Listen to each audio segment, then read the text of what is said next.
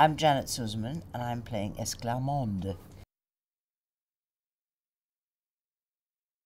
My main interest in this story was its religious extremism. And we live in an age of religious extremism. So that's what interested me.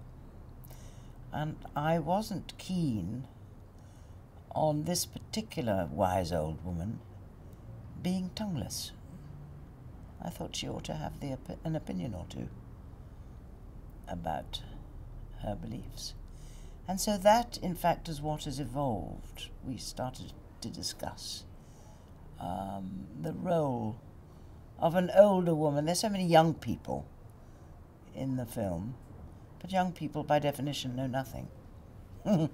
So old people have a certain value, which is they're meant to know something, having gained some experience from life.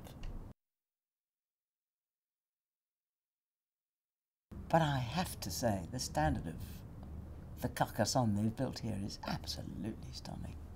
I think it's really wonderful. It's a wonderful backlot feature for Cape Town studios to have.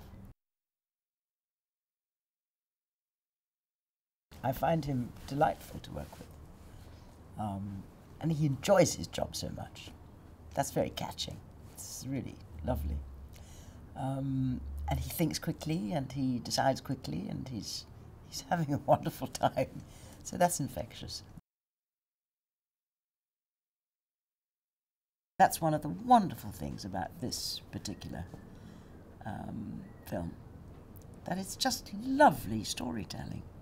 It tells a crackingly good story. You want to know all the time what's happening next.